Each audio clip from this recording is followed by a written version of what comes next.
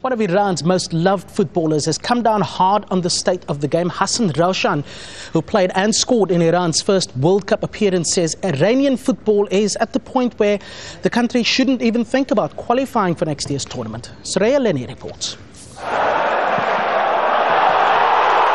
They were Asia's top team, and for years Iran was synonymous with fierce footballing competition. But a lot has changed. Now the so-called princes of Persia are sliding. Iranian footballing great Hassan Roshan has watched it happen. He says arrogance, money and mismanagement are to blame. Some things have entered football, such as money and luxurious cars. The players don't think about football for the national team. They think about what they'll earn this year. Roshan was part of the team that gave Iran its first World Cup appearance in 1978 and 3 Asian Cup titles. But after that, Iran never won the tournament again, and now it's in danger of not qualifying for next year's World Cup. Both analysts and former footballers say coaching selections are also to blame.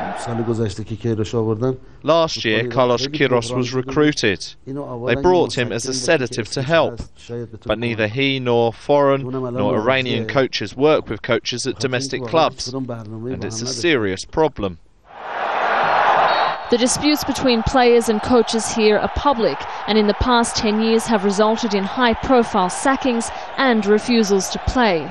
We're at one of the biggest matches on the Iranian football calendar, the Tehran derby between arch-rivals Istiklal and Persepolis or Piruzi. Now, despite the condition of Iranian football, this match still brings out the most die-hard of fans from across the country.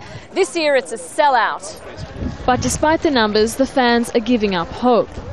I won't come to watch Iran's matches anymore because I know Iran won't qualify for the World Cup, so why should I come? Roshan says Iran should stop thinking about making it to the World Cup altogether because, he says, unless it fixes its problems at home, it won't see many more moments like this. Soraya, Lennie, Al Jazeera, Tehran.